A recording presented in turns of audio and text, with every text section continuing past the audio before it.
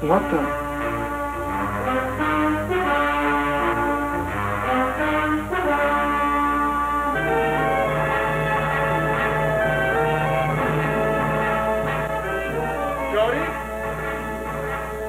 Joan? Oh, my God. Jim! Oh, Joan. Oh, Jim!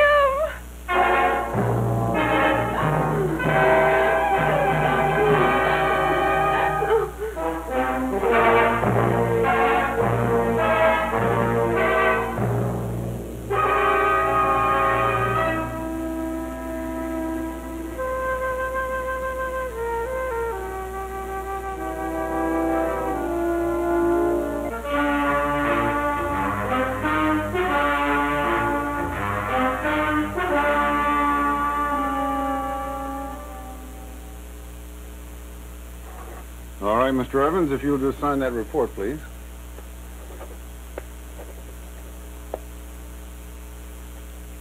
I don't understand how it happened. Not around here. I thought that when we left the apartment, we'd be safer. Well, Mr. Evans, actually, you made out better than most. The doctor says your wife's going to be all right, and all you lost were a few small items and a little cash. But this thing is getting worse. What can we do? Well, it would help if everybody had a home burglary inspection. A burglary inspection? What's that? Well, it's just a walk-around inspection to check your home for protection against burglary. Many police departments all over the country today are offering home security inspections on request. Would you do that for me? I'd be delighted. What's a good time for you? Well, I have Thursday afternoon off. Would that be all right? How about 2 o'clock? Fine. You're on. Thank See you you. Thursday at 2. All right, bye-bye. All right, let's begin with an inspection of your door locks. I had this deadbolt on the door, but it didn't do a bit of good. Well, no lock is proof positive that a burglar isn't going to break in, especially if he has time enough and determination enough. But frankly, this lock gave him very little reason to pass you by. But isn't this a deadbolt? Isn't that what you're supposed to have? Well, yes, but there's a lot of difference in locks. I recently saw a demonstration using a number of different deadbolts of different brands. The time they resisted attack was measured. Now, as you can see, the quality of a lock has a great deal to do with its degree of protection.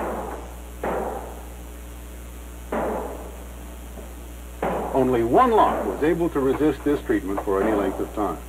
As a matter of fact, the fellow performing the test finally gave up. But how can you tell a good deadbolt? Well, they all look alike to me.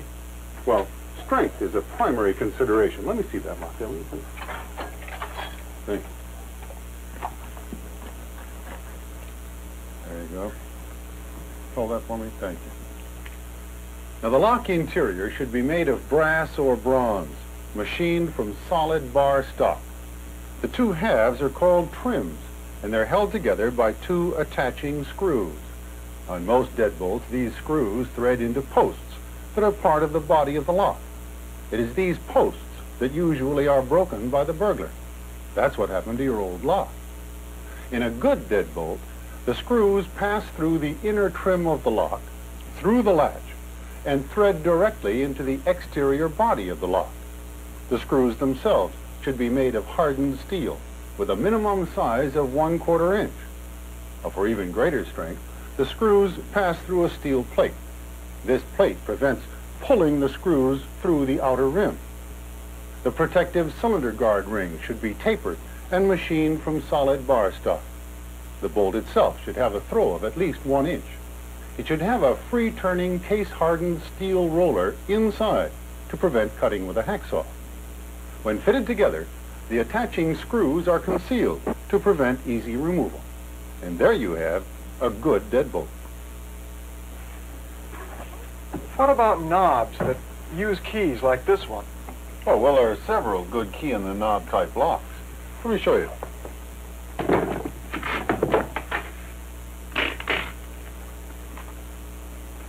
Now look at this. They should be of heavy construction, and the latch should have a guard bolt or a plunger like this that locks the bolt in place so that it can't be forced back by a strip of celluloid or plastic like a credit card. Now this is called a deadlocking latch. But no key in the knob lock can provide the protection of a good deadbolt. Even this door should have a deadbolt. What's to prevent a burglar from breaking the glass, reaching through, and then unlocking the door? Well, burglars generally don't like to make that much noise, especially the sound of breaking glass. But just to be doubly safe, you should have a double-cylinder deadbolt anytime you have glass within 40 inches of a lock. The use of a double-cylinder lock also keeps a thief who may have gained entrance by another means from carrying out all your large household items. But let me caution you, a spare key should be hidden near the lock inside so that in an emergency you can let yourself out fast. I see what you mean. Looks as though that's a very thin partition in the bottom half of this door. Is that bad? Well, it's a security hazard. Thin sections and hollow core doors are security risks. They're very badly built, easy to penetrate. You can practically put your fist through them. Solid core doors should be used on all entrances. Now, hinges are another security point.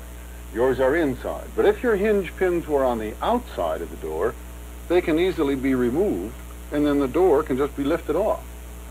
Now, there are hinges that have pins that can't be removed, but the ordinary homeowner can provide his own door security by pinning. Now, this consists of removing 2 screws and inserting a bolt or a metal peg in the door, so that when the door is closed, the peg fits in a hole in the frame. The door can't then be lifted out by removing the hinge pin. Now, another vulnerable area in most homes is windows. I thought you said burglars don't like to break glass. Well, they don't, and they don't have to, and they're so easy to open. That latch wouldn't even slow down a burglar. What can I do? Well, one good way to secure this type of window is to drill a downward slanting hole through the top of the bottom window, partway into the bottom of the top window. Then inserting a strong nail or a pin, like that. Now the window can't be lifted or jimmied open, even if the latch is forced. Now watch. Sliding windows can be easily lifted out of their grooves and removed, unless they're properly adjusted. Adjustment is made by loosening the screw, locking the roller on each end, allowing the roller to be raised, and removing the slack. If the window is not adjustable, you can insert screws in the top channel to prevent lifting.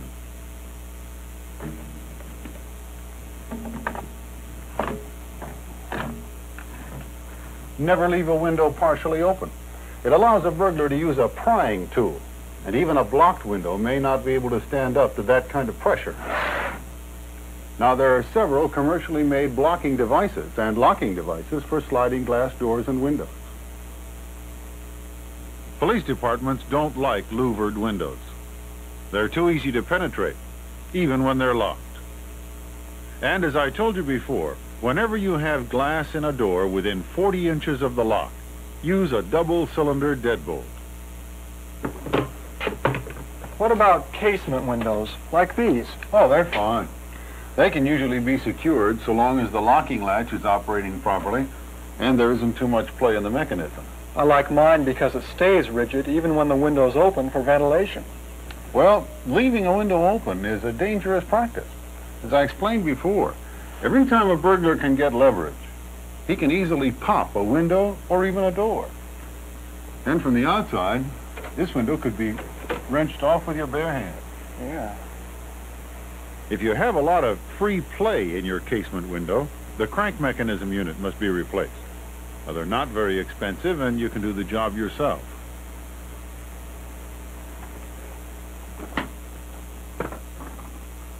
You know, the sliding glass door is one of the most difficult areas to secure because it has all the features of a door and a window. Well, now, I thought of that already. I put this bar in so the door couldn't be forced open. Yeah, that's very good. But what?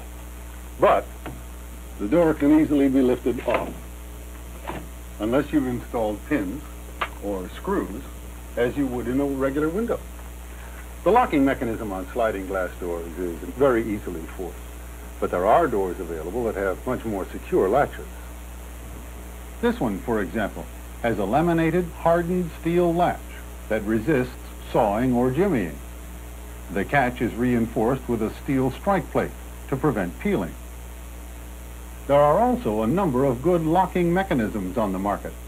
Some of these are designed for securing with a padlock, which you can key to your regular house key.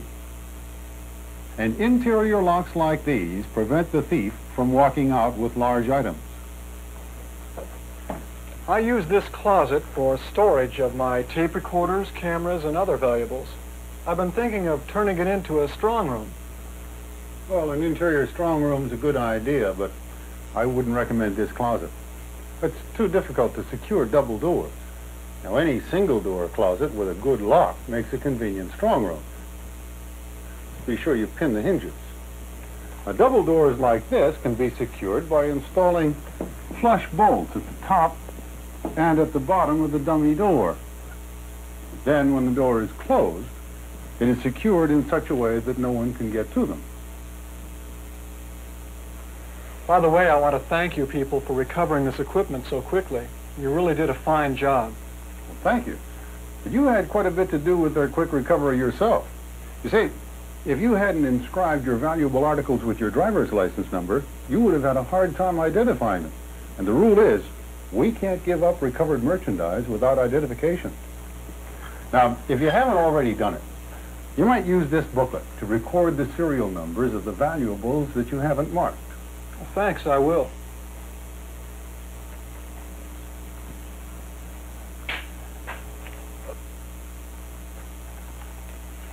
Now, most people don't realize it, but a garage is an extremely vulnerable area to burglary. How do you mean? Well, take this open door. A burglar cruising along the street looks in and sees the car's gone, knows that probably nobody's home. Come to think of it, this door was open on the day it happened. I think what I'll do is get one of those electronic door openers. Well, they're good. It's best to use one with multiple frequencies. Now, once the burglar's inside, most garages provide him with a pretty fair selection of tools. If the garage has a connecting door to the house, he can work completely concealed from the street. And for some reason, people will put very cheap or ineffective locks on the connecting doors. Well, Mr. Evans, you'll be glad to know that you're not all wrong. This is a very good solid core door and a good lock. Well, I'm glad I've got something right. Well, don't forget to install a deadbolt and pin the hinges, because this door goes right into your home.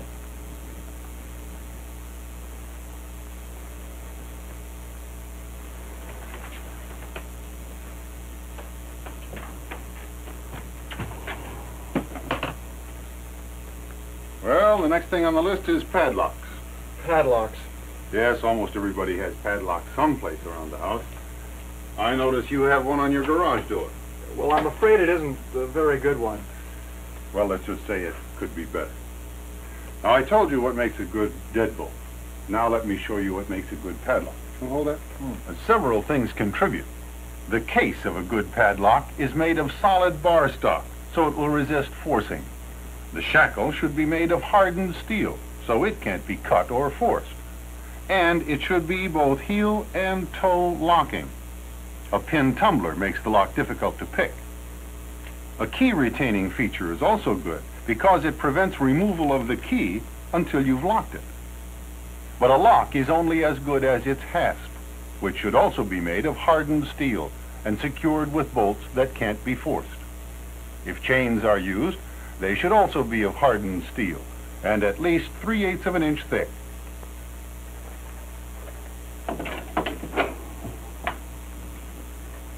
Now, a center top-mounted hasp on your door that could be latched from the inside would give you greater security when you were at home.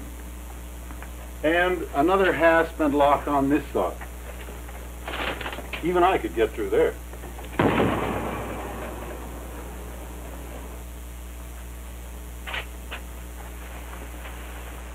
You ought to trim these bushes away from that window there, so a burglar can't work in there without being seen. That's why high, solid front fences aren't recommended. I see. Now, I bet that entranceway is pretty dark in there at night. I guess most of the place is. You know, some of the cheapest and best protection you can buy is good lighting, inside as well as out. Smart people leave a light burning when they're away. By putting it on a timer, it'll come on when you want it to. And it doesn't do any harm to leave a radio on. The little electricity that's used is well worth the protection. Make sure all your doors and windows are locked before you leave. If you're going to be away for any length of time, have all deliveries stopped. Have a friend or relative pick up your mail. And keep your grass trimmed. Ask a neighbor to keep an eye on your house. You might even leave a key so they can check inside, and perhaps change the position of the shades.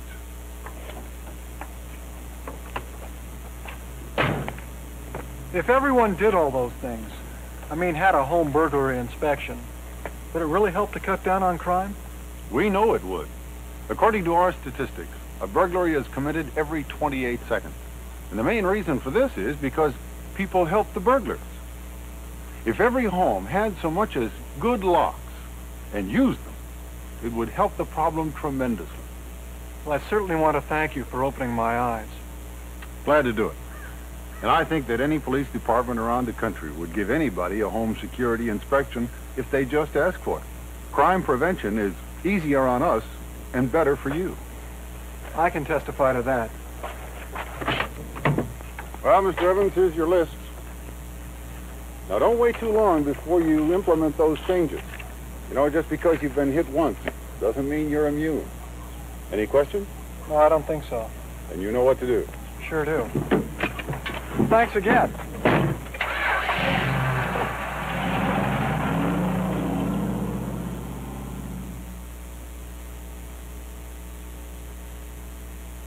If every home had so much as good locks and used them, it would be of tremendous help.